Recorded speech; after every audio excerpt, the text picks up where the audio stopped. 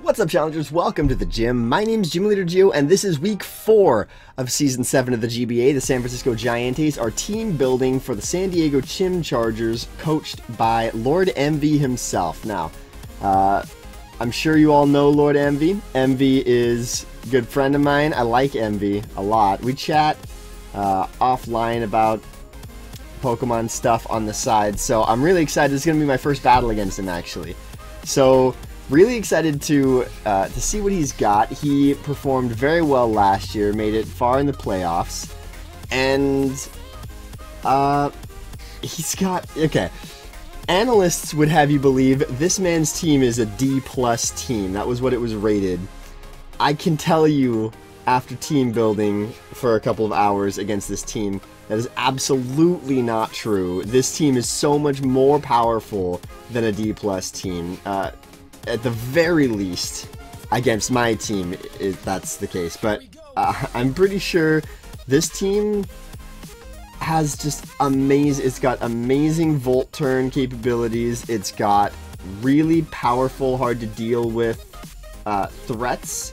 It's got lots of bulky offense options. Its support mon are great, and it's a pseudo rain team. And that affords him a certain freedom in his own designs. Like, sometimes you just won't match up speed tier well against other people. And you're like, alright, Rain with Swift Swimmer. He's got 2 great Swift Swimmers. The only weakness of his team that I really noticed, and that my team building is sort of trying to capitalize on, is a significant weakness to Bolt Beam with Dark and Ground coverage. If you have those 4 types, you super effectively hit every single member of his team with the exception of Kingdra. Literally, every single Pokemon on his team. So let's go over his team. Magnezone, weak to Ground. Landorus, weak to Ice. Dragonite, weak to Ice. Alakazam, weak to Dark. Empoleon, weak to Ground. Meloetta, weak to Dark. Muck, weak to Ground. Pelipper, weak to Electric. Kingdra, obviously not weak to those things, just Fairy and Dragon. And then you've got Virizion, weak to Ice, and you've got Kabutops, weak to both Ground and Electric. So lots of options there, and I primarily built my team around that because another element of his team, and this is true mostly for free draft format, which is partially why I hate it, is anything's a potential bring, really. I've tried to tier it in a way that I think, if you look above my head here, I've tried to tier it in a way that I think suggests likelihood. So Magnezone is a must bring, and Steel Electric types do well against me. Electric types do well against me.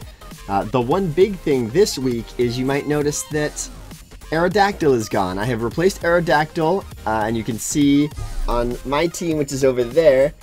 Wait, can I? I can't do it that way. You can see that at the bottom where Aerodactyl used to be, I now have a Rhyperior, and I'm not going to make an individual video about that because I don't necessarily think that we need it.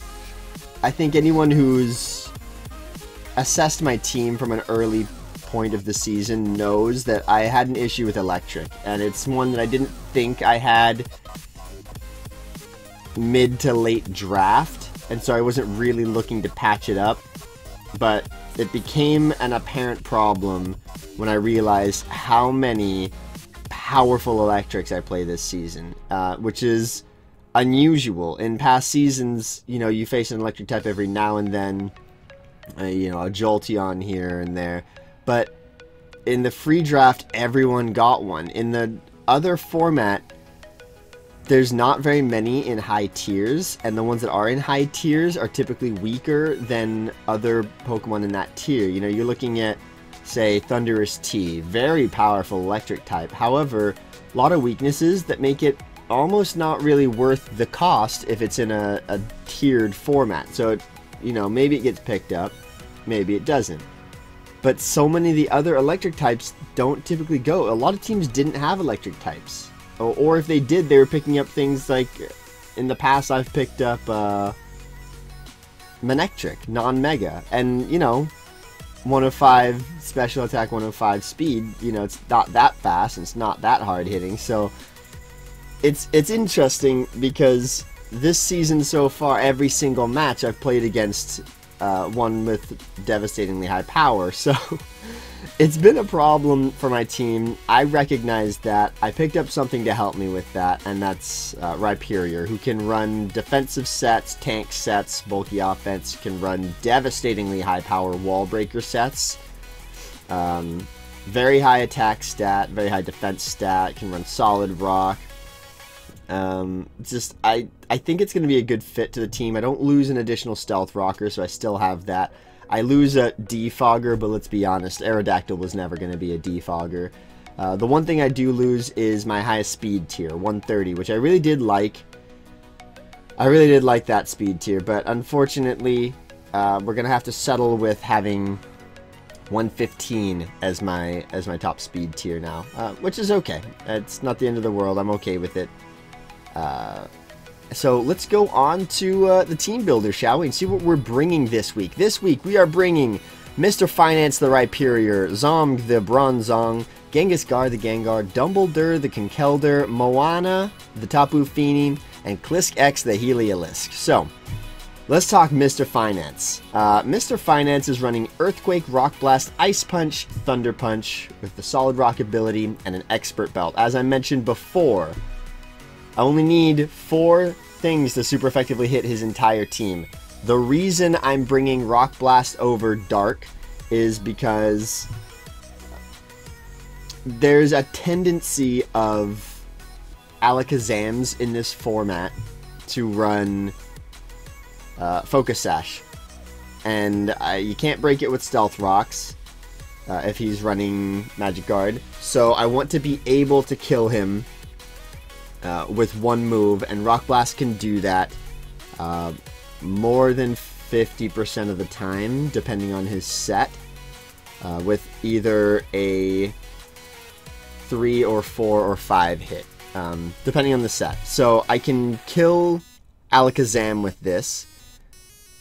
Earthquake does very well against a majority of his team. It's stab, it's very high power. Ice Punch and Thunder Punch is the super effective coverage I need to hit almost everything else. So Rock Blast is also a very safe click in some other scenarios where I'm like, I'm not sure if he's going to switch or not. I want to get some guaranteed damage, or guaranteed, it can miss, of course. But so this is the set I'm opting to go with this week, running max attack, decent amount of HP. The numbers don't look great. These are all level 100, but if I drop this to 50, you'll see that it's good numbers. A little bit extra into special defense, and as low a speed as I can possibly get. Brave Nature 0 IVs, and that's because Bronzong is Trick Room this week, guys. We're running a Trick Room team. I have almost never done Trick Room before. Gonna be honest with you guys.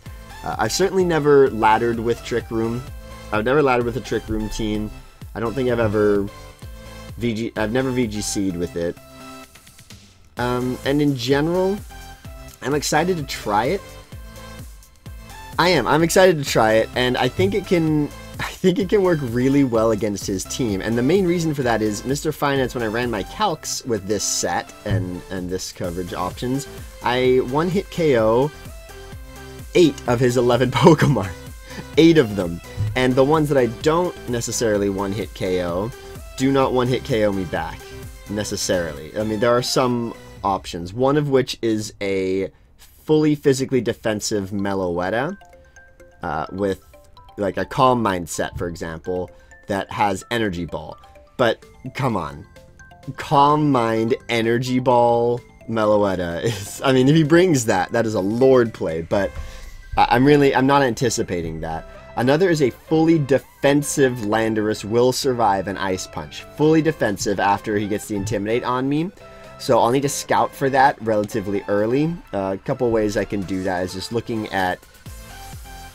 Landorus is a very likely lead option, so I can play around that. Looking for how much... If he goes for an attack first turn, if he goes for Stealth Rocks first turn. We're looking for move switch-ups. Scarf is also, it's very effective against my team from a chip perspective. So there's a high likelihood he brings Scarf just to try and get as many hits on me as possible.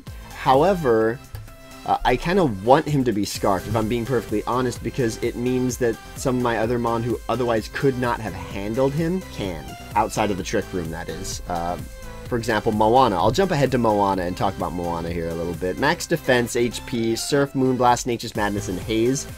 This is so that I have someone that can switch into Dragonite, someone who can switch into Dragon Dance Kingdra, someone who can switch into... I mean, he can switch into Kingdra, any set of Kingdra.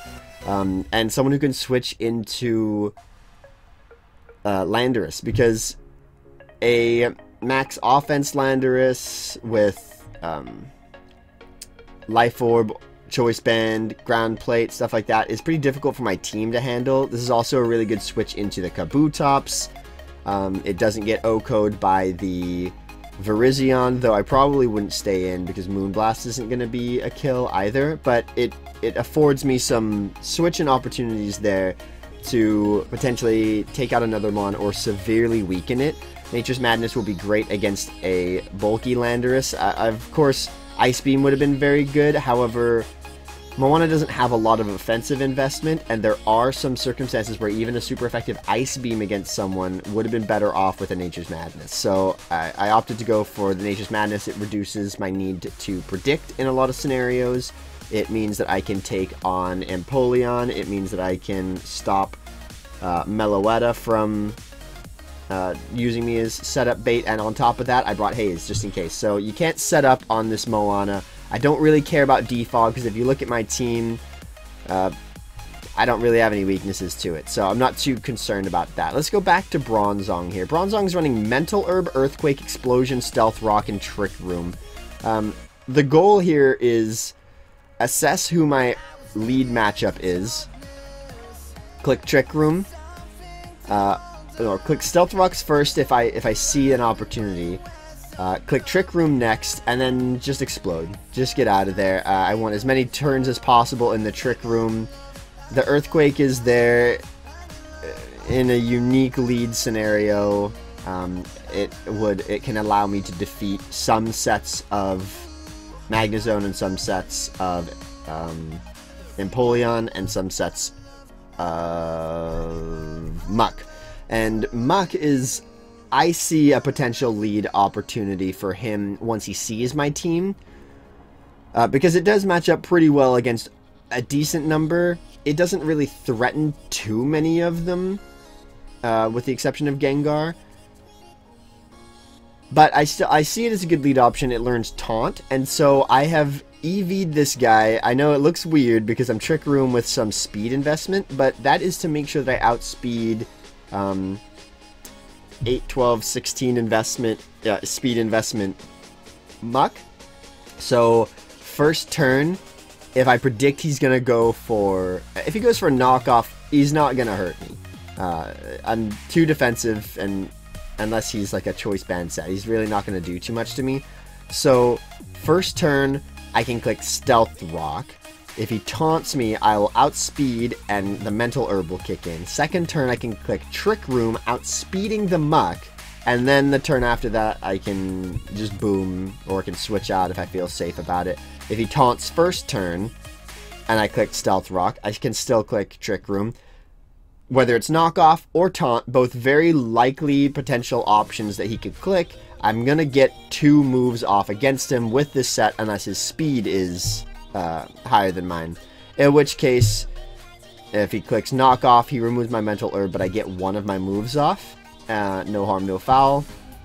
If he clicks taunt, then the Mental Herb will eat it, and I'll still get off the Stealth Rock, and I'll have to set up an opportunity to Trick Room later. That's if he has speed investment on his Muck. I don't see him doing that because the Muck speed does not put him within range of any of my other Pokemon on my team except Dumbledore. I don't really see him speccing to outspeed Dumbledore with his Alolan Muck. So let's keep moving here. Genghis-Gar is a backup Trick Roomer here. So I have a slow Trick Roomer who can take some benefit from his Trick Room, and I have a Desperation Trick Roomer who can put up another one by outspeeding things, potentially threatening some things out. That said, Gengar has a really difficult time switching in, and I only really have one Volt turn option here. That's Volt Switch on Klisk-X. So, spoilers, Klisk-X has Volt Switch on him. So, I'm running Thunderbolt, Shadow Ball, Icy Wind, and Trick Room. Of course, the Bolt Beam option is great coverage for a lot of things. Shadow Ball is my best option for Stab, because there are too many things on his team that resist poison, or are completely immune to it. Life Orb, just high damage. There's not too much trickery in this set. The speed investment allows me to outspeed max speed Virizion. And that's all I need there. Mr. Dumbledore himself, of course, a relatively standard set here. Drain Punch, Ice Punch, Thunder Punch, and Earthquake.